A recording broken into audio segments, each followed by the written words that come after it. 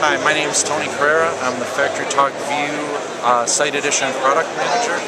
What we're going to show you today is how we're running FactoryTalk View SE Client on an iPad. So what we have right here is our regular Instant Fizz demonstration app, and this is a full View SE client where I can navigate around to different screens, see the application.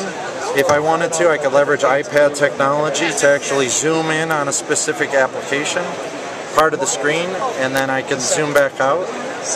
And as you can see, we could go in and also have full client access to run this process.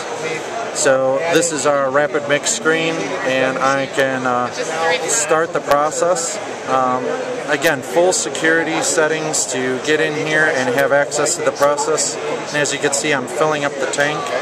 The real use case here is that I've virtualized FactoryTalk View Site Edition into a VMware ESXi environment.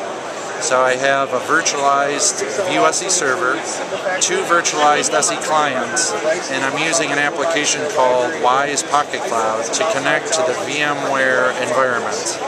It's very similar to a remote desktop session, but it's actually using a more robust protocol to access the VMware environment.